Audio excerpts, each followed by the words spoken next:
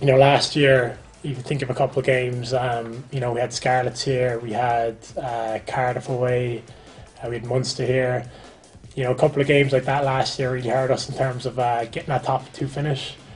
It's early days yet. It's only week round two or whatever, so it's early days yet. But these games count. You see Connaught last year; they got off to a great start, and they kept that momentum right through the season. We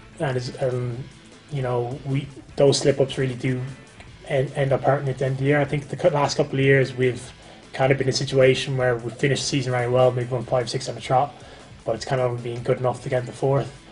And you still have to back yourself in the belief that you can win an away semi-final, but it hasn't been done in this league yet, so the target's got to be top two, and you can't afford slip-ups in order to get that. It's a testament to the league. Even if you look at Cardiff there, they're very impressive at the weekend, and they've signed very well, as have other clubs like Scarlets.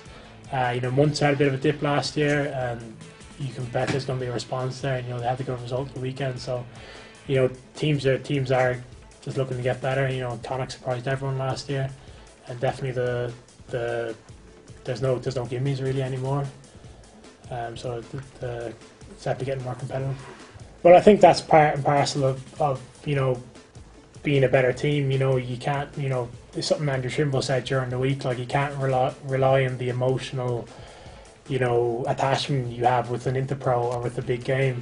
It's a challenge in itself, to get up for every game equally. And that's the approach we're taking. And, that's something we know as a squad that, that we need to improve on, and not let those little dips that cost us at the end of the season occur just from a mental lapse.